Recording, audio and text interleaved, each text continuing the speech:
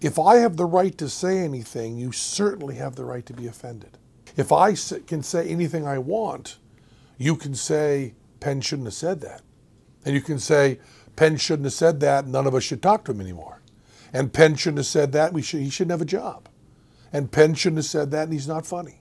Penn shouldn't have said that, we're going to put pickets out in front of the club, and he shouldn't be able to go to that club. All that is within your rights, and very clearly within your rights. But just like every individual has to make a decision on just because they can say something doesn't mean they have to say it. Individuals have to make the decision that just because you might feel offended by something doesn't mean you have to announce you're offended.